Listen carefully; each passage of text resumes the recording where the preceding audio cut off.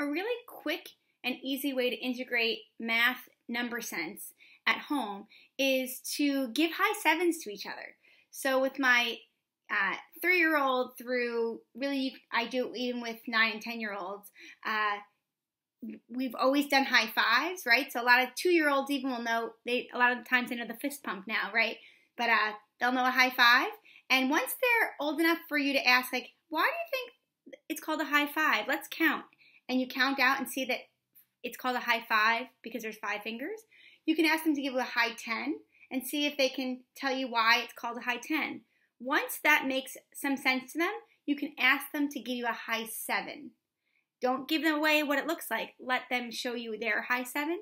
And a lot of students will automatically, or children, will actually use this formation.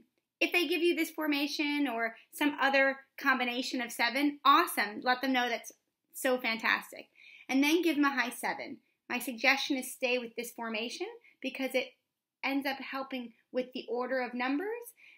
Although 7 in any formation would be correct, this will help them leverage this compared to a high 8, right, or a high 6. And if you do lots of high 7s, the students start to recognize how their fingers connect with numbers and how they can use them in these relational ways. You'll see a lot of great things that come out of it. Students that can see how many more to get to 10 pretty easily. So if I'm at 7, how many more for 10? Oh, it's these 3. Same thing with high 8s. And so you'll build some of that flexibility.